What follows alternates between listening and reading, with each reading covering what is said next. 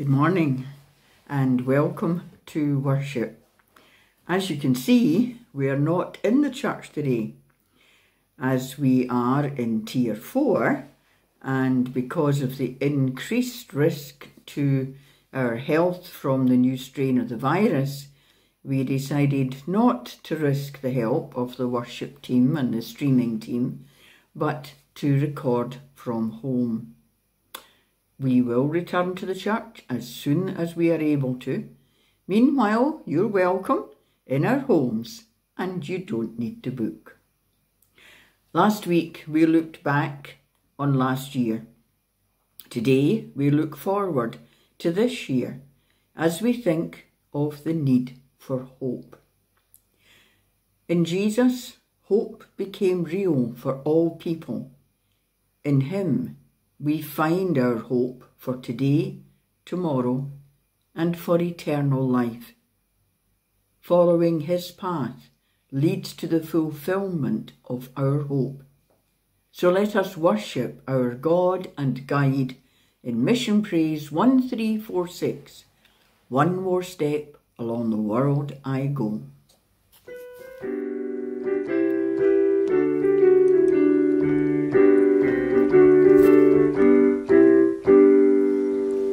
One more step along the world I go. One more step along the world I go. From the old things to the new. Keep me traveling along with you. As from the old I travel to the new. Keep me traveling along with you. Round the corners of the world I turn. More and more about the world I learn, all the new things that I see.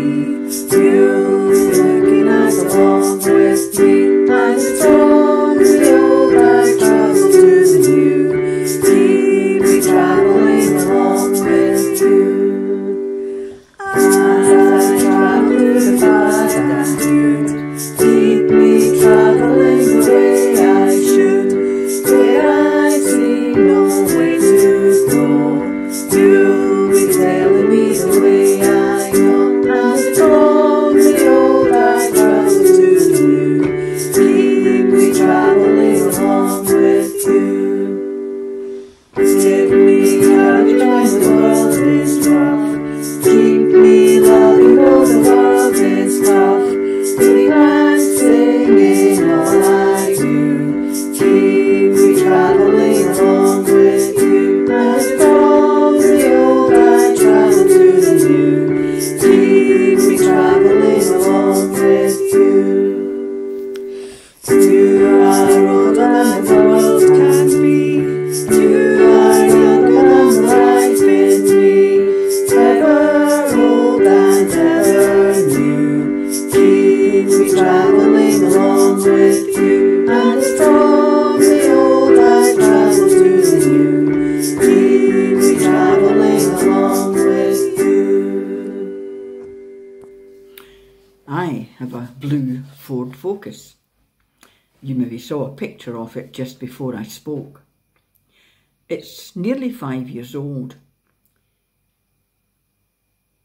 All of its life it has stayed in a garage, a warm, heated garage. And I've never had to go out and scrape it or defrost it or sit in it until it defrosts itself in all that time. Until about 3 weeks ago, that is. You see, I've been getting repairs done to my house. My roof's been fixed. And sometimes when a house needs repairing, people put scaffolding round it. You know, all these poles that the men climb up and get onto the roof with. And that's what my house was like, right round. And I couldn't get into the garage. So before the scaffolding went up, the car had to come out and it had to go and sit at the side of the road. Well, it wasn't very happy.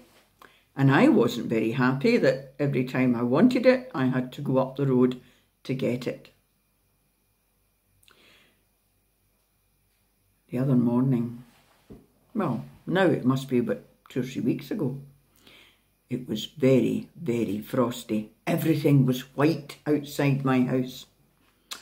And I thought, am I going to be able to get to the car? Because the road will be all slippery. Well, I managed that. But the car was frozen solid. I was lucky to get into it. And I'm not used to that. The windscreen was absolutely solid. And there was even ice in the inside.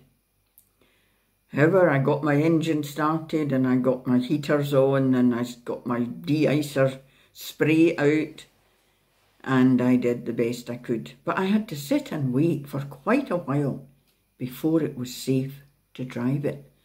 And I'll tell you a secret, not many people know. That day, I didn't get to the church till 5 to 11 and the people who were there were thinking they weren't going to have a minister to take the service. That really worried them. But I got there. Anyway, I was looking forward to the day when the scaffolding would come down and I would get the car back in the garage again, because I was worried that might happen again and I might not make it by 11 o'clock or wherever else I was going. Well, the scaffolding came down, but just nearly a week before Christmas. And I went to go into the garage. And the garage door wouldn't open. I don't know what had happened to it, but it wouldn't open. That was a disaster. I could get the car onto the run-in, but that wasn't going to stop it freezing up. I phoned the garage door company, but they were on holiday for Christmas. So that didn't help me. I had one more thought. My brother-in-law was coming out on Christmas Eve to bring me Christmas dinner. And I thought maybe he could fix it. So I thought I'll have to wait for him. I was pretty sure he'd be able to fix it. Why do you think I thought he could fix it? What made me quite sure? Well, not 100% sure, but fairly sure if it could be fixed, he could do it. Well, if you said because he was a mechanic or a garage doorman or an engineer, you wouldn't be quite right. But he was a traffic policeman, and traffic policemen are good with cars. And he, I knew, was good with cars. And above that, he had fixed things for me before, various types of things. When my towel reel fell off, he put it back on. Or when there was something wrong with my lights, he fixed it. He had helped me out several times. And I could be pretty sure he could help me again. So when he came to visit, brought me my dinner, and then out he went to the garage. He was out there quite a while. And then he came and called me out too. So I went out and joined him in the garage, and he showed me this button that helped to work the electric part of my garage, because it's one of these doors that goes up and down on its own. And while we were standing there inside the garage, he pressed the part of my car keys that opens and shuts the garage. Well, I tried very hard to trust him at that point, as the garage door slowly closed and we were inside. Anyway, that was all right. It was working, at least to close it. But I was awfully glad when he pressed the button again and the garage door opened. I didn't stay much longer in the garage. Out I went. That was great. Garage door was working again and I was able to get my car back in. And I'm very glad to say that last Sunday, when it was really quite frosty again, I was able to go out and get my car in a lovely warm garage and bring it out all happy with no problems. Trusting God is a bit like that story. Last week I was talking about how it had been a hard year, but we had done pretty well despite everything. And this year, or this week rather, it is a new year, I'm thinking of looking forward into the year and trusting God.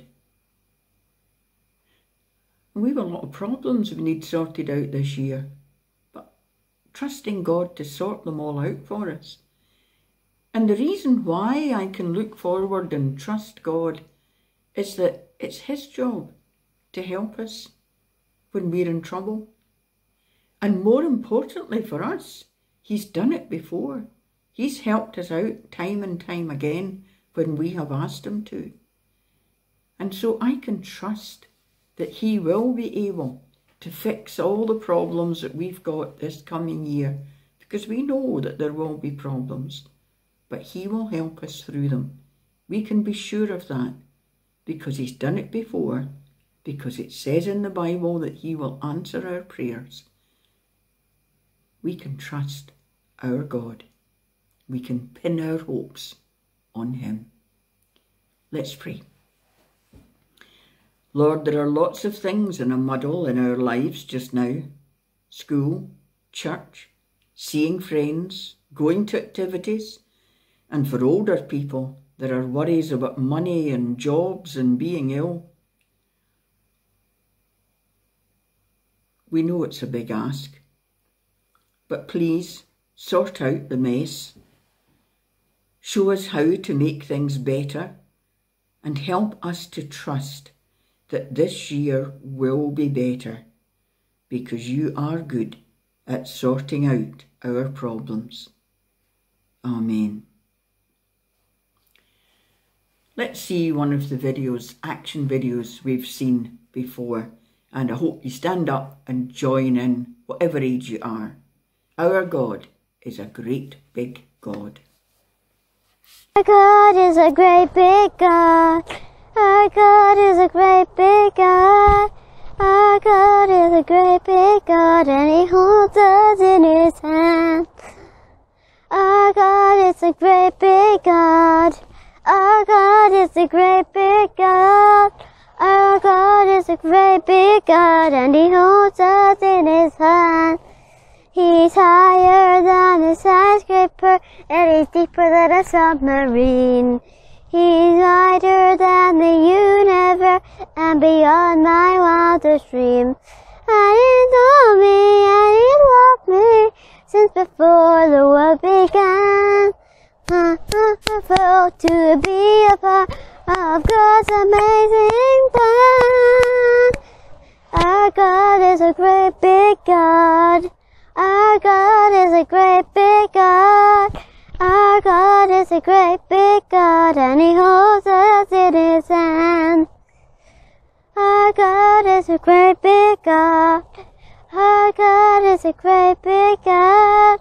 Our God is a great big God, and He holds us in His hand.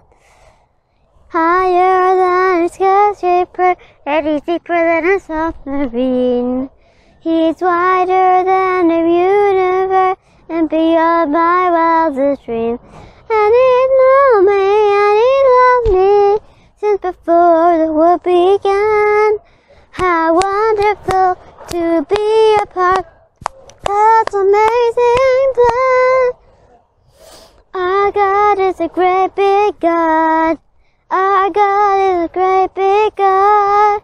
Our God is a great big God, and He holds us in His hand. And He holds us in His hands. And He holds us in His hands. Let us approach our God in prayer. Let us pray.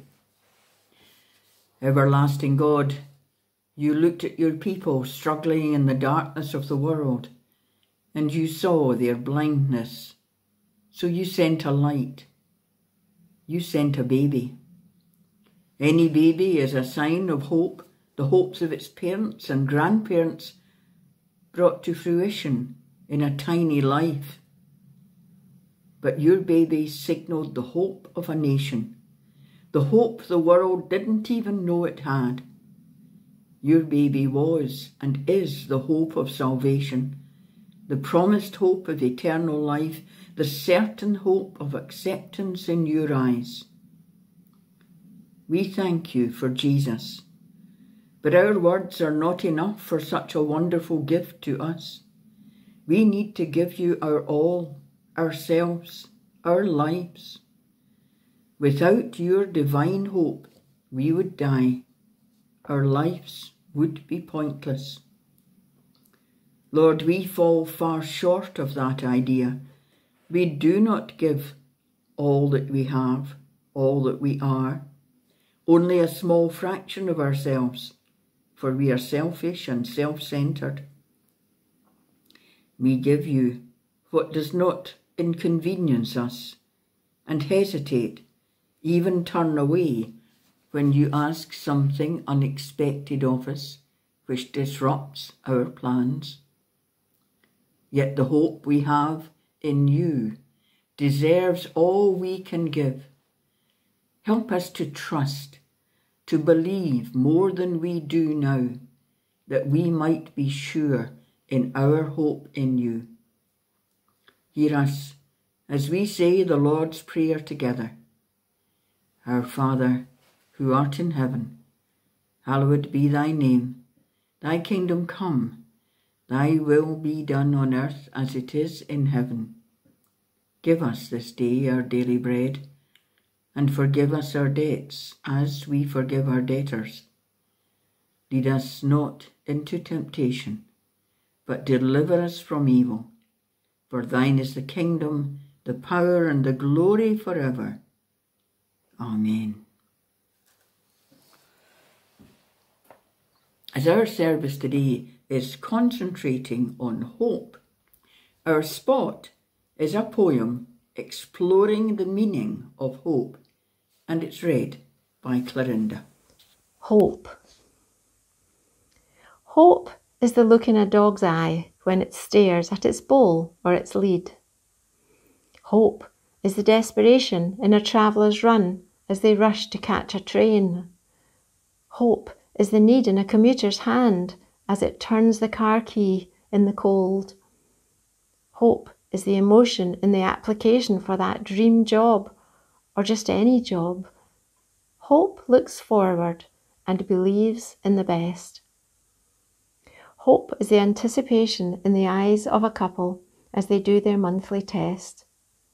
Hope is the pleading in a young child's face as she points at the ice cream man. Hope is the tension in a student's face as he waits for life-determining results. Hope is the smile on a teenager's lips as she dresses to please her fancied boy. Hope is uncertainty, but joy anticipated. Hope is in the terror in a wife's mind as she waits to know he is safe. Hope is in a mother's hand as she comforts her ailing child. Hope is in a son's mind as he tries to get home before his dad dies. Hope is in anyone's mind as they go to hear the biopsy results. Hope fights fear and despair and gives strength. Hope was long given for the people of God. Hope was offered by prophets for years. Hope was renewed by every event that favoured the Israelite tribe. Hope was fulfilled when Jesus was born, but not in the way of the world. Oh, how they hoped, these early followers of Christ. They hoped for release from suppression. They hoped for supremacy, freedom, a life they thought they deserved and were promised. But God gave them more, far more than they hoped. For freedom they got from their law. But much more than that, they got freedom from sin and hope of a blessed life eternal.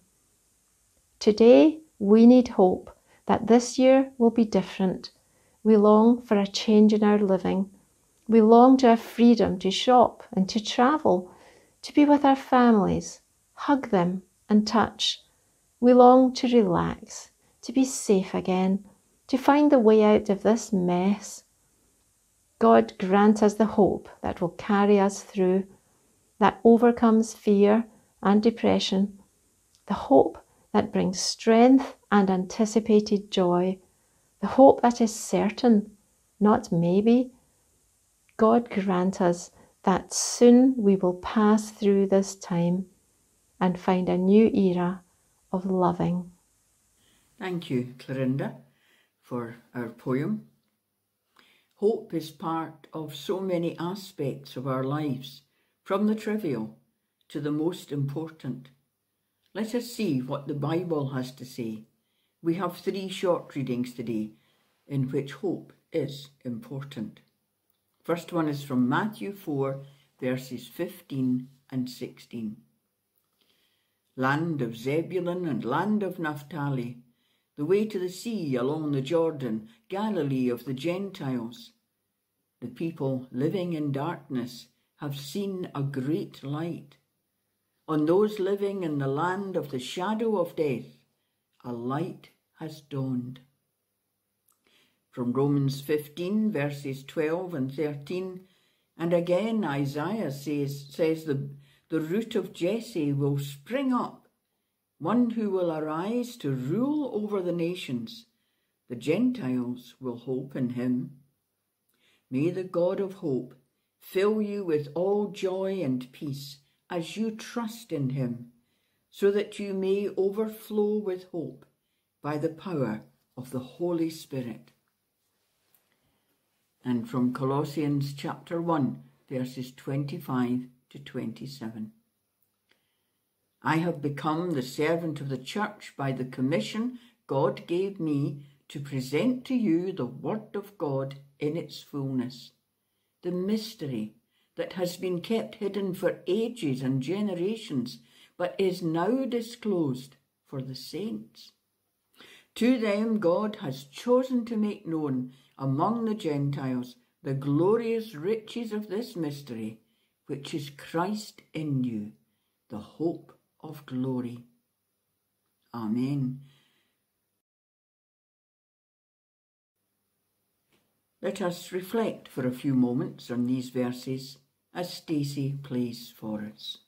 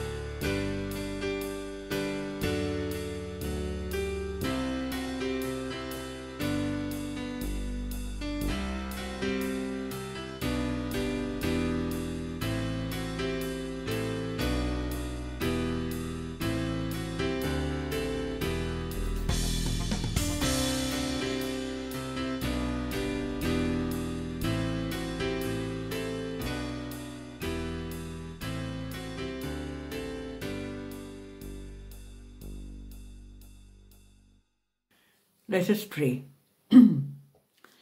May these words lift our hearts and focus our minds on you as we look to the future, our own, our churches, our worlds. Amen.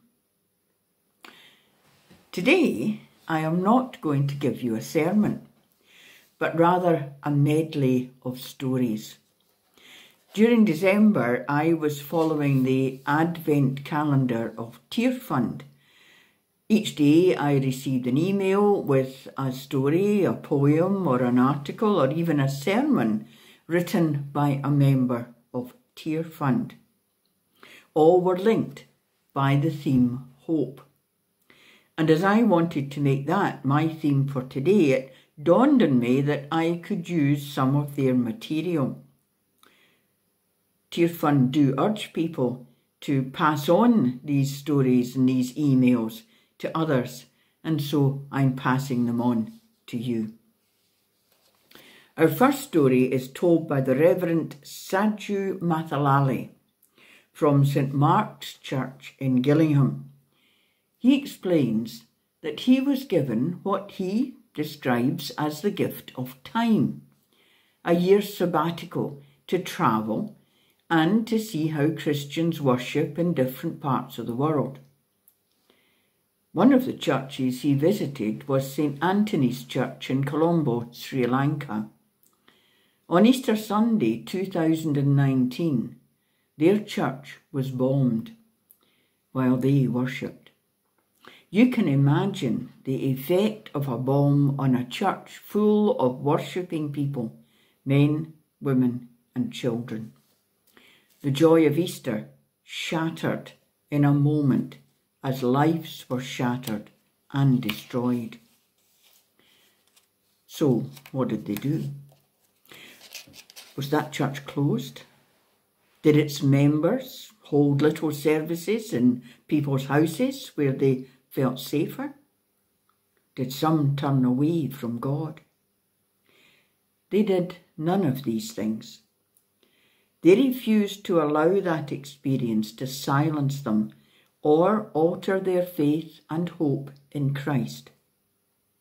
They rebuilt and regrouped, and the Reverend Saju found a thriving church shining into its community as a beacon of hope and trust in their God. Their faith was not destroyed, even by such a dreadful happening as that. Their hope gave them the energy to start again and create something even more impressive, for the community knew what they had suffered. In that story, the teller saw the result after all the trauma and recovery had happened. But in the next story, the person was still in the midst of the problems. Ruth Towell is a photographer and filmmaker who uses her camera to tell people stories. She visits Tear Fund projects all over the world, and she found Martha in Nigeria. 3 months previously, Martha's village had come under attack, one of 15 to be targeted. In one night, 300 people were killed and 10,000 were made homeless. Martha managed to hide with her 6-month-old son, Benjamin, but she saw her husband killed and her 2 other children. How do you recover from that? When Ruth met Martha, she was living in a makeshift camp along with 3,000 others. They slept shoulder to shoulder on the floor each night. Not the best circumstances in which to recover or rebuild hope and a new life. But Martha radiated joy, which seemed totally irrational. When asked how she could feel this joy, she replied that her hope was in Jesus. When she felt things getting on top of her, she turned to prayer and singing worship songs. She sang for Ruth, who said it was beautiful to see her face fill with peace and joy. The whole camp showed the same kind of hope. They saw the work being done to help them practically, emotionally and spiritually. They believed that there would be a better future for their children. So their lives were filled with hope. Their example, in turn, reminds Ruth of her own hope in Jesus, and it can remind us now too, even when things are hard for us. The third story is quite different. It comes from Elaine Peterson, the director of 24/7 prayer in Ireland and a pastor in Emmaus Church in Portadown. He remembers at the start of 2020 asking God for inspiration for his church, a word to give his people vision for the year ahead. What he got was a reading which puzzled him. Psalm 1, verses 1 to 3. Blessed is the one who does not walk in step with the wicked, or stand in the way that sinners take, or sit in the company of mockers, but whose delight is in the law of the Lord, and who meditates on his law day and night. That person is like a tree planted by streams of water, which yields its fruit in season, and whose leaf does not wither. Whatever they do prospers. Along with this picture of a tree rooted and secure, whatever happened around it, he heard the Lord saying, "Be like that tree, son. Stay rooted. Hold your nerve. Draw into my presence. Hold your ground, and you will bear fruit." At the time, he couldn't understand how this word was a vision for his church and how they were to use it. But as 2020 unfolded, he realised that it was deeply prophetic.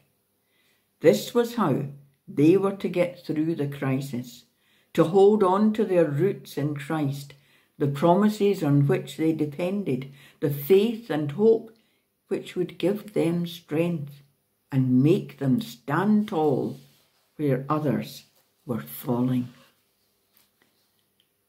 Abby Amatibi, a Tear Fund worker in the United Kingdom office, recognises that this year sometimes that hope has been lukewarm, has been questioned and almost failed.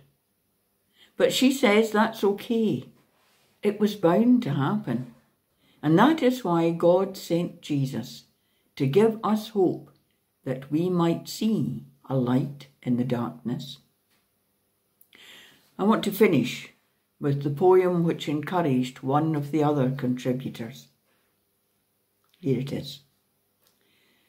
Even though some nights seem anything but holy, even though Christmas isn't always merry and can leave us feeling lonely, even though we sometimes fail no matter how hard we try, even though we seem stuck on the ground when we are desperate to fly, even though our faded dreams shake our belief, even though life can feel agonizingly brief, even though we lose the people that we love and we question whether there's even a God above, even though we take the risk and give ourselves away, but then our hearts break, and our hearts break, and our hearts break. And we cry to God, how long will it take before this dark night will end, before the sun rises and the world begins to mend?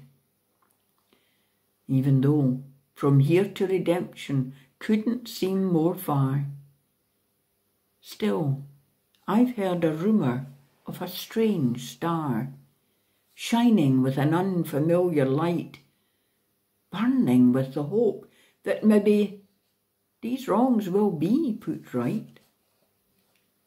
What do you see when you look into your sky? Darkness, confusion, storm clouds thundering, the question, why? Why me? Why now?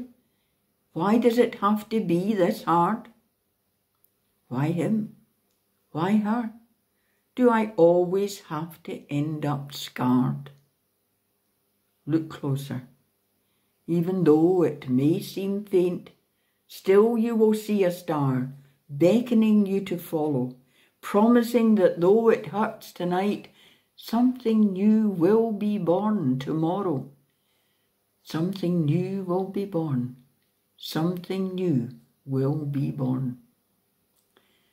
Everything that's been broken, shattered and torn will be healed. Hearts will be mended and love's true face revealed. So even though you've fallen, know that you will be restored. For there is a star in your sky, pointing towards a Saviour, guiding you to the Lord. May you always see your star in the sky through this new year. Amen. Let us listen to 2 verses from a well-known hymn, CH4 153, Great is Thy Faithfulness.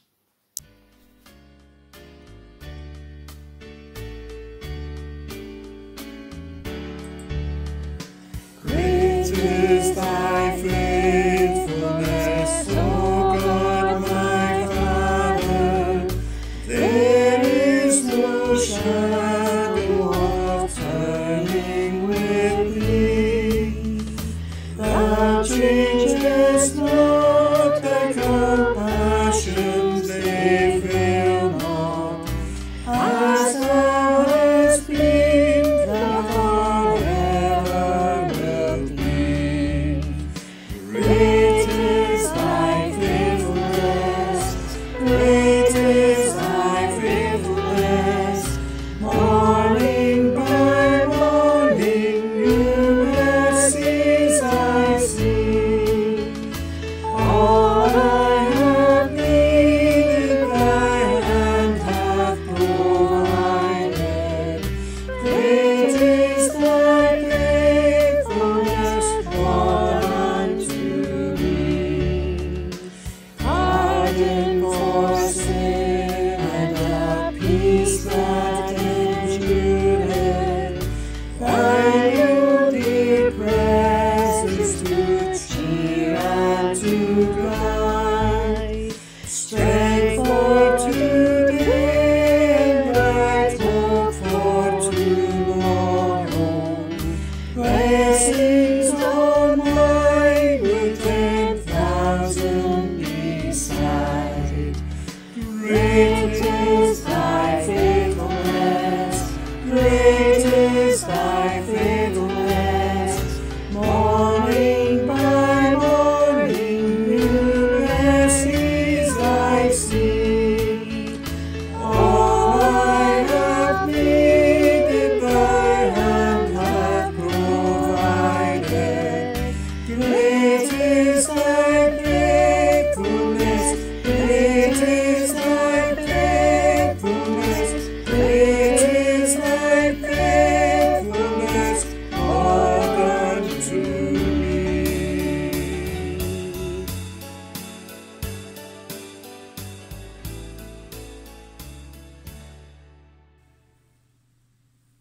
Let us pray. Lord God, You who are our hope and our rock, hear these our prayers as we bring them to You in great adoration. Lord, help us to hear You saying, I am your hope over all other voices. Your word says You are the hope for hopeless. Fill us up with hope and give us a tangible reminder today that hope is an unbreakable spiritual lifeline. God, You know these things in our hearts that we barely dare to hope for. Today we give them to You and we entrust them to You. Let us pray for an end to this pandemic. For those infected and those exposed, we pray that they will be strengthened, healed and protected. For their loved ones, we pray for peace, comfort and endurance as they care for them. For healthcare professionals and frontline workers, we pray that they will be granted wisdom and resources and protection in their line of work.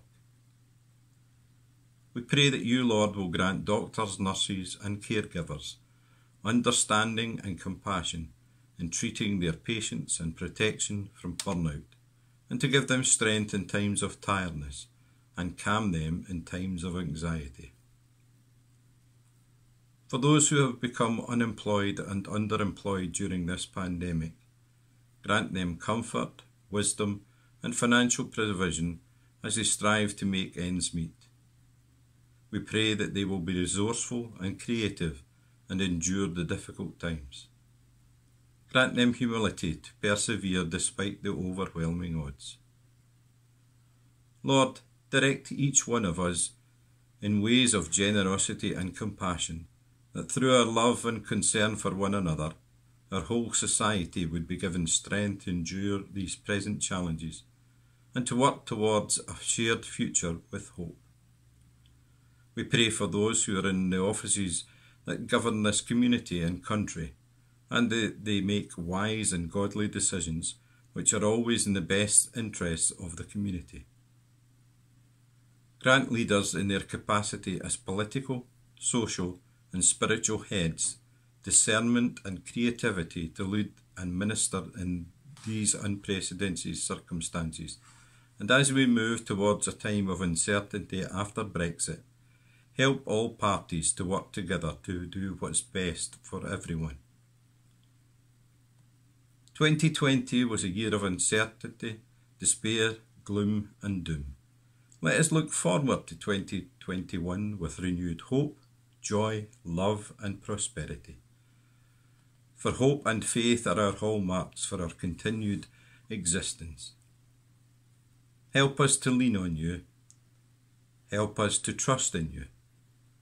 Help us to hold on to our faith in you. In Jesus' name we pray, for you are our hope and we trust you. Amen. Now let's sing our closing hymn. CH4 237, Look Forward in Faith.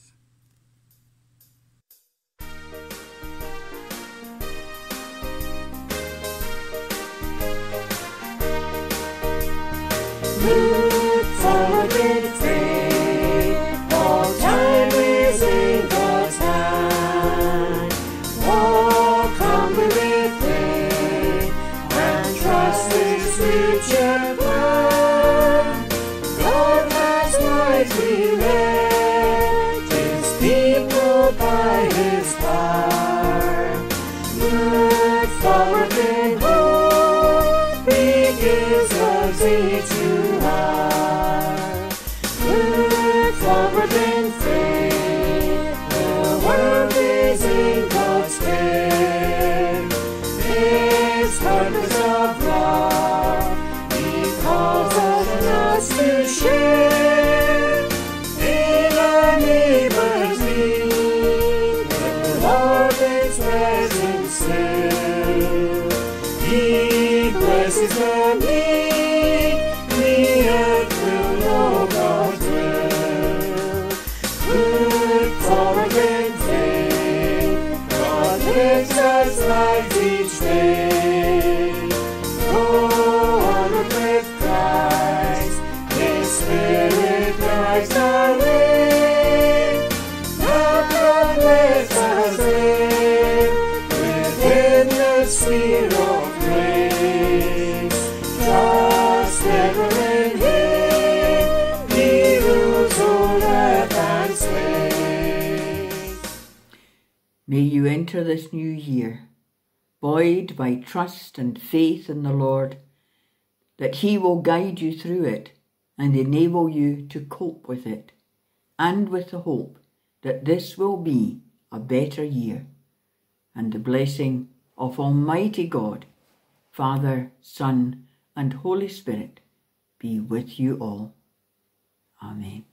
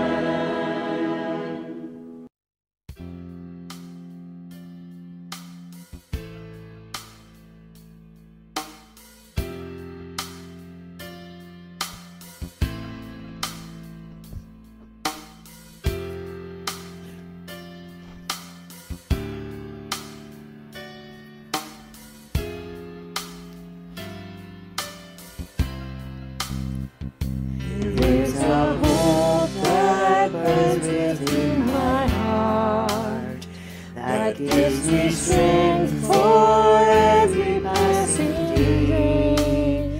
A glimpse of glory now revealed in meager part, yet drives all doubt away.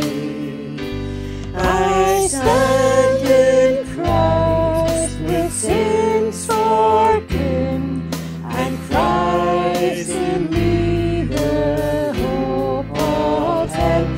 My highest calling and my deepest joy, to make His will my home.